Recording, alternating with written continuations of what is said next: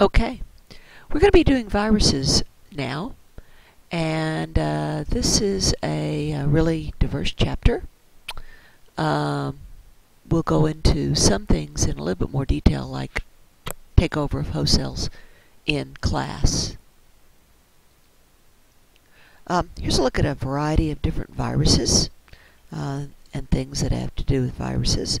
They come in a whole variety of shapes, whole variety of hosts, different life cycles. They're much more diverse than one might think a virus would be. There is a interesting shot down here at the bottom. You're looking at a scanning EM of red blood cells with influenza viruses attached to the outside. Gives you a nice size comparison. This is a herpes virus right there.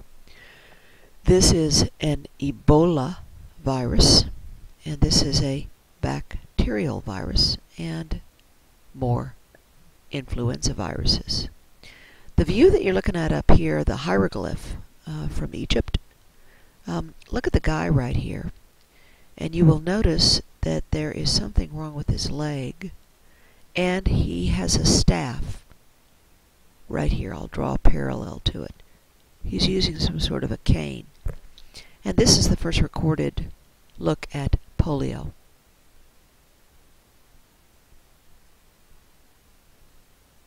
Okay, so what about viruses?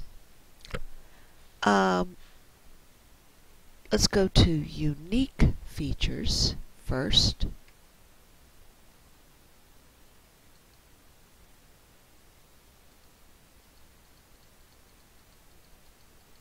All right. They fit all of the things that you see here. I'm not going to go over all of these. You can go over them. But a couple things that are of real importance here. One, no cell structure of any kind. They're not considered to be cells. Obligate intracellular parasites. And they're found in every other life form. RNA or DNA? Not both. No enzymes for metabolism. They don't make ATP. Remember, they rely on a host. Nucleic acid can be double or single-stranded. And look at the size of these guys. To give you an idea, an E. coli cell is about maybe 0.2 by no, that's too small. About maybe 0.4 to maybe about 0.8 or 1 micron. Let's say 1 micron. And if I convert that into nanometers, which are values for viruses, you're looking at converting 1 micron would be 1,000 nanometers, and 0.4 would be 400 nanometers. Now, E. coli is really a very small bacterial cell. Its width is about the same size as some of the largest viruses. But again, there are a lot of viruses that are way smaller.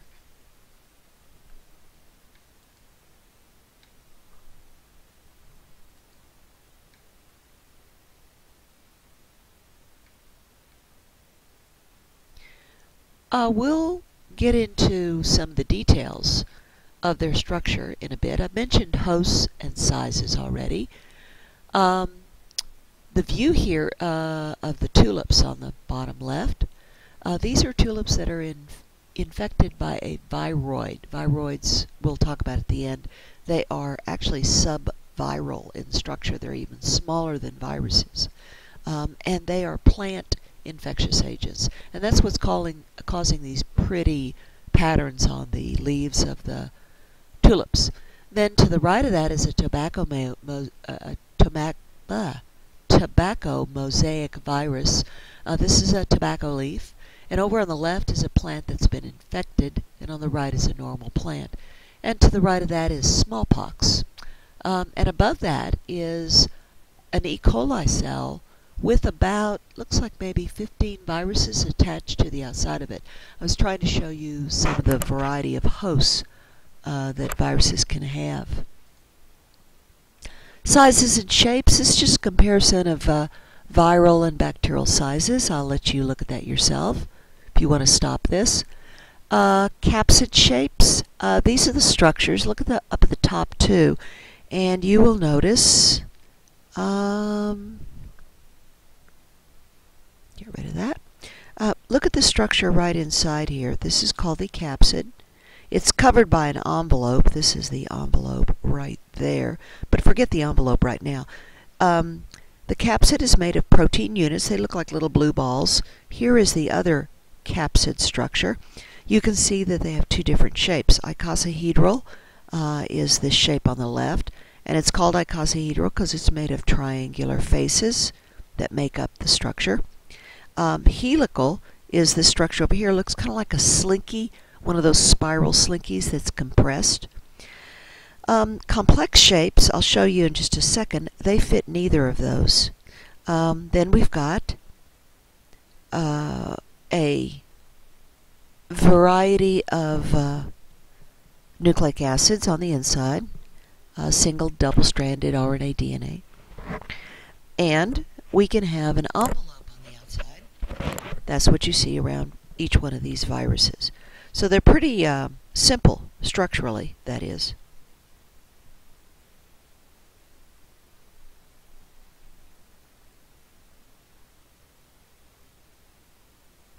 A lot of viruses do not have envelopes, by the way.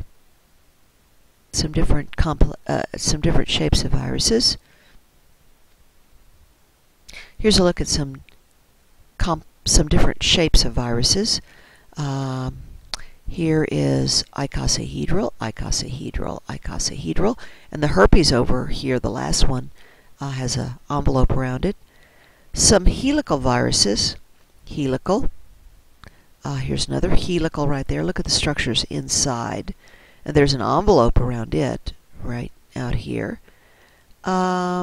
Complex shapes, these two guys right there.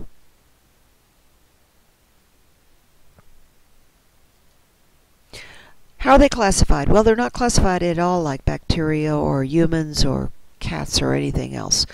They have taxons or classification units, ranks, for viruses, but much abbreviated. So you've got families of viruses, a genus of a virus, a species of a virus. They don't look like the names you're used to. So they're about, I don't know, a little bit more than a little bit more than a dozen virus families of humans. Herpes viridae is one, which has the herpes virus in it. The genus is simplex virus, and the species is herpes simplex too. So what you hear of as viruses like rubella or rabies virus, that would be the species name. They're categorized based on 5 major criteria: the type of nucleic acid, double-stranded, single-stranded RNA, DNA, whether it has an envelope or not, size, shape, and what kind of host. So here you're looking at a breakdown of DNA viruses based on some criteria. And here is a classification key for RNA viruses. Replication. I'm going to take you through a lytic replication, and this is one where the host cell is destroyed, lysed. So look at the cell right here. It's in yellow, and we've got a virus. This happens to be a bacterial virus. So let me get my oops.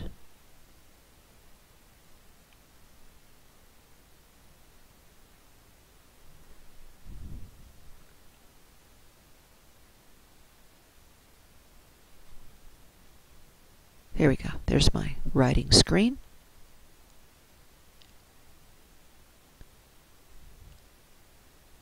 Okay, so here's my host cell right here. This is the beginning of it. Virus is attaching here via receptor sites on the host cell.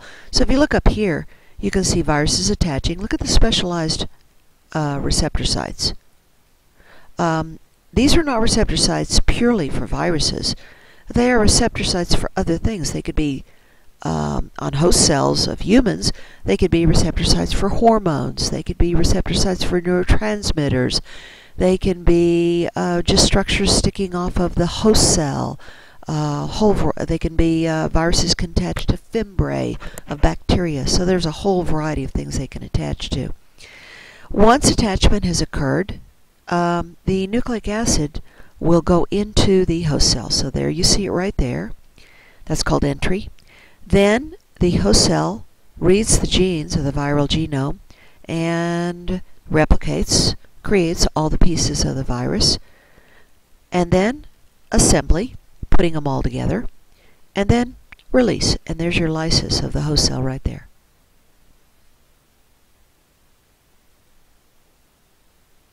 Now there's some variations of that, but that's the basic one. Okay, I'm going to take you through the more detailed replication of bacteriophages. If you look at the PowerPoint that is in eCampus, the real PowerPoint, there are a couple of good animations I've included in here. They have links. If you click on this link up here, not in this video capture, but in the real PowerPoint, it'll take you over to McGraw-Hill's website. They have a really good short animation on the T4 phage. It's one of the main viruses of E. coli. So, you see here the attachment stage right there. Then the entry of the nucleic acid. Now, something interesting happens. The nucleic acid of the virus has a code that directs the host cell to destroy its own chromosome. Now, its own chromosome is right here in purple. Notice what's happened to it. It's been degraded. So this means that the virus now has total attention of its host cell. The host cell can't even read its own genes. Its genetic information is destroyed. It is totally given over to being an incubator for viruses. So the only genes it can read are viral genes. So now we have synthesis of the viral particles and assembly, and then, of course, lysis right here. And down here at the bottom, you see some of the steps of assembly. These viruses are very bizarre in their looks. At the top right, you see a typical bacteriophage. That means a virus which infects bacteria. Tail fibers for attaching to the receptors on the host cell. The capsid up at the top has got the nucleic acid. The view at the bottom, you've got 3 bacteriophages. One has all this loopy rope-like stuff that's exploded out of the capsid. That's nucleic acid. It's really jam-packed in there. Then in the middle, between those two views, you see a bacterial cell in the process of being destroyed by viruses. There must be 20, 25 viruses inside and outside of the host cell. Okay, now there's another variation of a replication cycle. I just took you through lytic, but let's go through a lysogenic infection. And this also can happen to bacterial cells. All right, so we start out with the virus getting in. So this is a different kind of virus than does a lytic cycle. It's called a temperate virus. So it now is attached. Notice that it has injected its own nucleic acid. Its nucleic acid is dark green. The nucleic acid of the bacterial cell is light green. Now, get my writing tools. All right. So this is nucleic acid of the virus right there. Notice what's going to happen. Let's go this pathway to the right. The nucleic acid of the virus now actually integrates into the host cell chromosome. It becomes part of the host cell. The virus has ceased to exist. None of the other stages occur. So you've got attachment and you've got entry, but there's no synthesis and there's no release and there's no lysis. Now, this infected cell, it is infected. It's carrying genetic info of the virus, but it's actually part of its own chromosome. It's called a prophage, that virus stage where it's integrated. Whenever this mother cell divides into daughter cells get the same genetic info. Now, this is the way it can go on forever, nothing changing. However, something can activate and change things That change is called induction. Look at these large pink arrows. We can convert to a lytic infection. This is the lytic pathway. Something activates the virus, and the viral information is now going to come out of the chromosome. It's going to be read, and now you can see the cell has been lysed. So again, the lysogenic pathway can go on for any amount of time. It can also convert to a lytic pathway. Lots of things can activate it. It could be temperature activation, it could be chemical activation, so there's not one thing. There's another important thing that can happen as a result of this. Let me bring up another picture. Okay, so here's a lysogenic infection, starting over at the left. All right, now the bacterial chromosome is orange, viral chromosome is red. Notice that there's some recombination between the genomes of bacterial and viral genomes.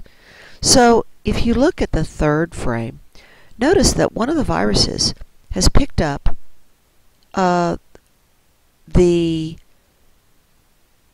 chromosomal information of the bacterial cell, and he's the one that infects the new cell on the far right.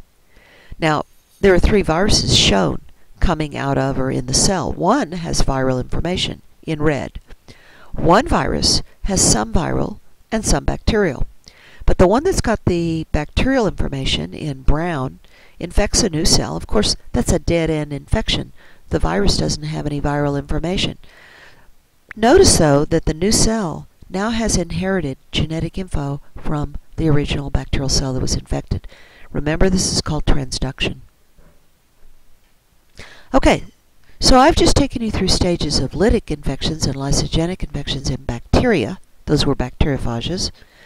Let's turn to animal replication. Now, I'm going to stop here because this is a longer section, and we'll do video 2.